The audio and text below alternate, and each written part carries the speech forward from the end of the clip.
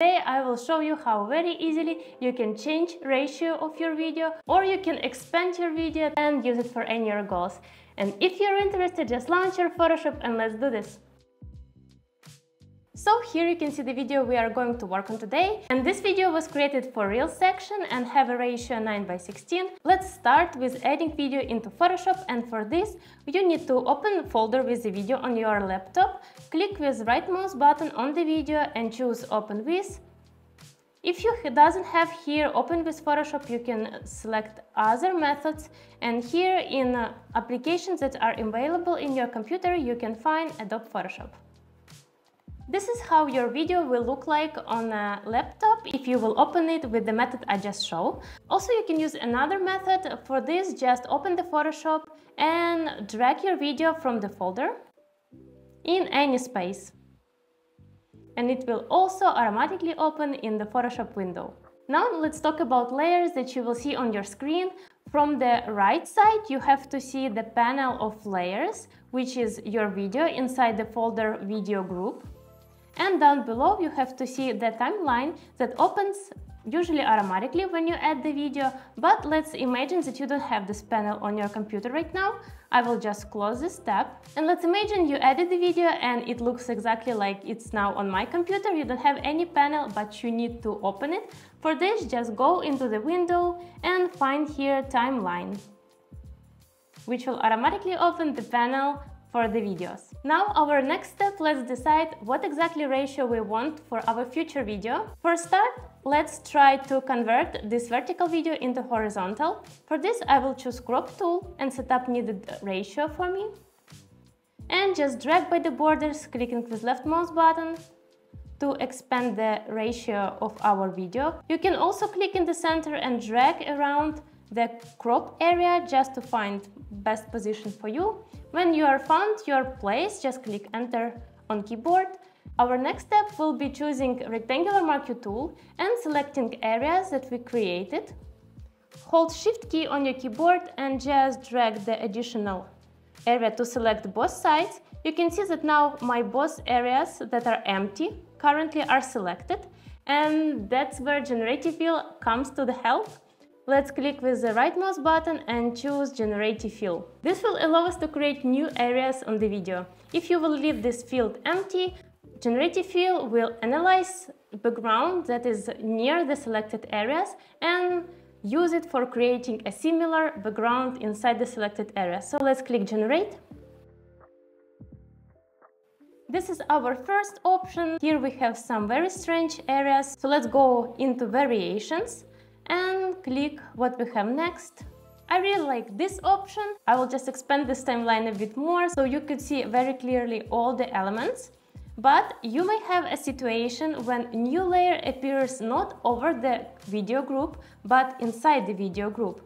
In this option, two layers, which is our current video and our created areas from the sides of the video, will be one by one, and in the option you will play the video, you will not see this created area. So let's just stop, come back to the beginning and click on the created layer and just drag it out of the group with the video. So here we have our current video and here we have new additional parts, but you cannot see them because they on the timelines stay not one under each other. Let's just drag this part over here and expand it till the end of our original video, and now we can play our video and you can enjoy this little magic from Generative Fill in Photoshop.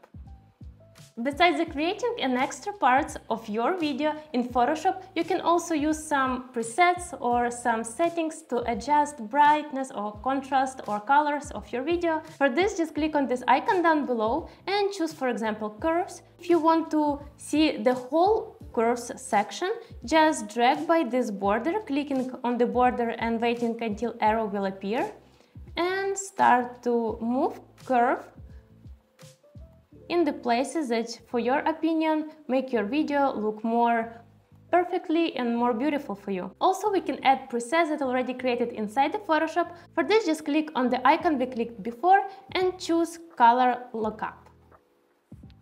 Here in 3D LUT file, you can choose any default presets inside the Photoshop that can be used as for the videos as for the photos. So our first part of the video is ready, and we created from the vertical video horizontal. If you really enjoyed this process, please click the thumb up under this video, so I knew that you really like such editing process. And now we will come back to our original video and original dimensions, and I will show you how you can expand the video, just adding more background to make it more catchy. So as always, our first step in such process will be adjusting new size of the video. For this I will choose crop tool and just drag by the borders, clicking left mouse button.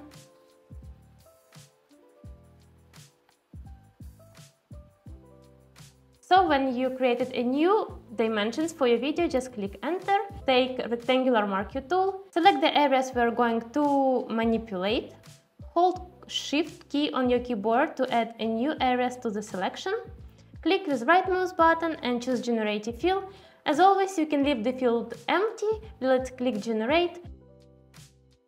And exactly situations that I described you previously, the Generative Fill done its work, and we already see some variations here and new layer over here, but you cannot see the final results on your image exactly because new created layer is inside the video group. We have to click on this layer and just drag it outside of the video group and adjust the layer on the timeline panel. Now you can see new additional areas created, and just click to find the best version of the Generative Fill manipulation. I like this one, and let's play and see how it goes.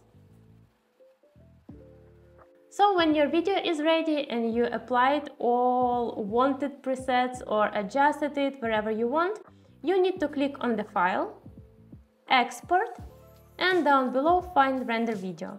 All settings here may stay the same. The only thing I ask you to change is size of the video to adjust it to your needed goals. For example, for Instagram, we are going to use exactly such size and click render. Ta-da! You created a brand new video by using a Photoshop Generative Fill feature, and now you can use this video wherever you want for any goals you want. Please pay attention that the goal of the success of this editing trick is your video is shot without any movement. So you can set up the camera on the tripod, shoot yourself, and then you can work with this picture, because basically the sides of the video or the top of the video usually stays without any changes, and nobody will be able to notice that there are parts are actually imaged. If your video was shooted from the hands, it can create a little shakes or movements, and it already will influence in the final result, and of course it will be visible when you create a static borders of the video but inside the image is shaken.